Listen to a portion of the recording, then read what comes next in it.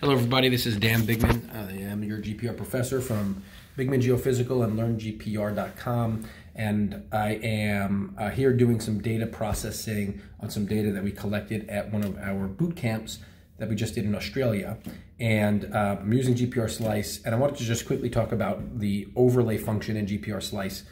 A struggle that we've had often is when we have things embedded in concrete or even in the subsurface at various different levels, and you can't get them all to occur in the same image.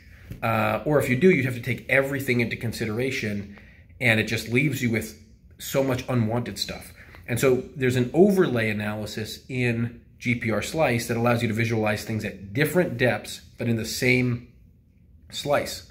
And so in this case that I'll show you in a second, with concrete, the rebar, the bars themselves were actually at different depths. The mat was not at a consistent depth through the slab. And then in addition, there was a conduit, actually two conduit, that were underneath the rebar mat. So here's kind of what I have for you then.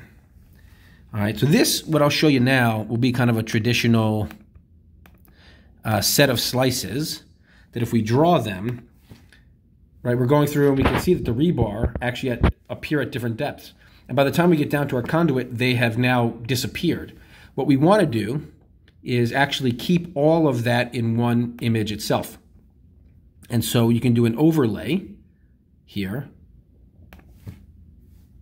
And as it goes through, it'll actually keep everything that was in there. Now, as you'll notice, there's some stuff that was near the surface that we actually don't want.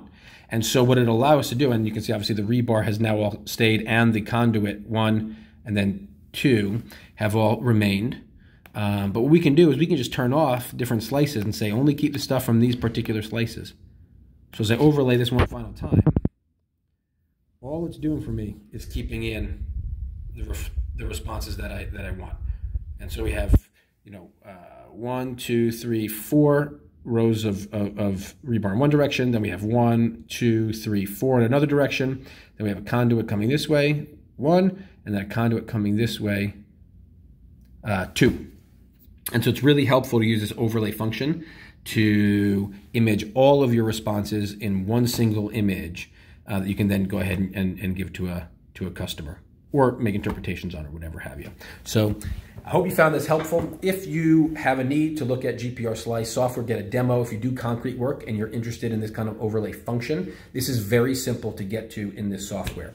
It extracts all your information for you, the software will, depending on the system you use. It's easy to process all the information, and then once you've processed it, then you can go ahead and do this kind of overlay function. So thank you so much. Click the subscribe button if you have not subscribed to the channel yet. Click the like button if you think that this was helpful, and feel free to reach out to us either in the comments or go to bigmangeo.com or learngpr.com and let us know that you're interested in a demo, and we will hop on a call with you and actually show you this stuff with your data to see if it's something that's worthwhile. So thanks again. Bye-bye.